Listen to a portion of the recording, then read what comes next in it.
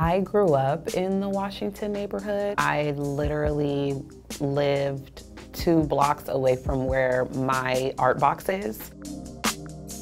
Once I saw the location, I kind of got like a little bit excited that I was going to be doing something in the community that kind of raised me.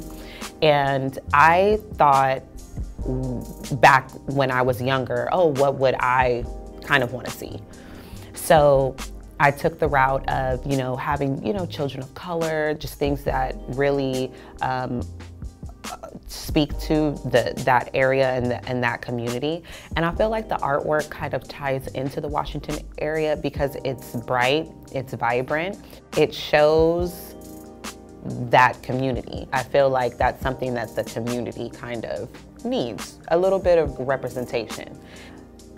In order for a community to be successful, everyone has to be together, correct? Everyone kind of has to be on the same page. I feel like people can be on the same page if they have something to work toward. And in that aspect, I chose the tree because the tree is something that is beneficial for any human being. It gives us life. The oxygen that it gives off we need in order to survive. It gives off fruit that we're able to eat from. It gives off shade, protection. That's something that every community needs. We need a breathing space. We need something that we can harvest and bask from to nourish us, and we need protection. And the tree is deep rooted to the earth, deep rooted to the ground, which is what a community should be, kind of like a family. The children, one is watering and one is picking. So if we as a community come together to take care of our space, it will grow, and then at the end of the day, we will have something that we can live off of and pass down, which is the fruit that the child is picking. Also, in the tree, there's words of love, hope, unity, equality, things of that nature. That's also something that we all need in order to make any sort of change or to come together. So that kind of breaks down that aspect.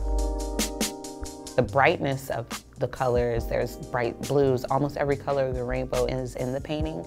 And that's also because we do live in a metropolitan area, and that is a metro area, it's heavy traffic on Pacific, so it grasps your attention. Most of my artwork, if you see it, it is kind of cartoon-ish. The girls have really big, puffy hair.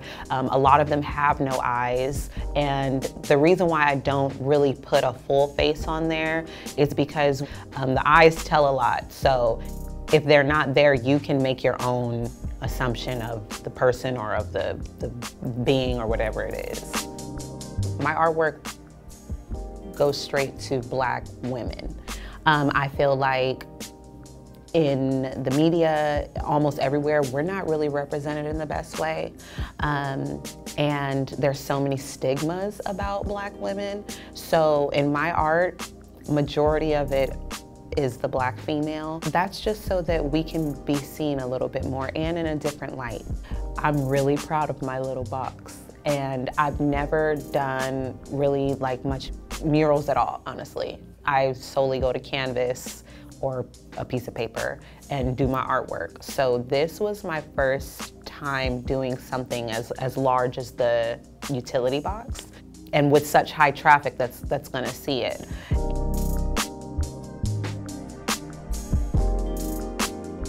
I really want to start doing larger projects and murals like that.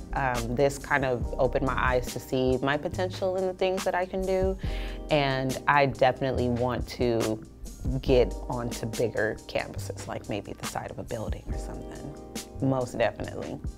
What I do notice is art really does something to people.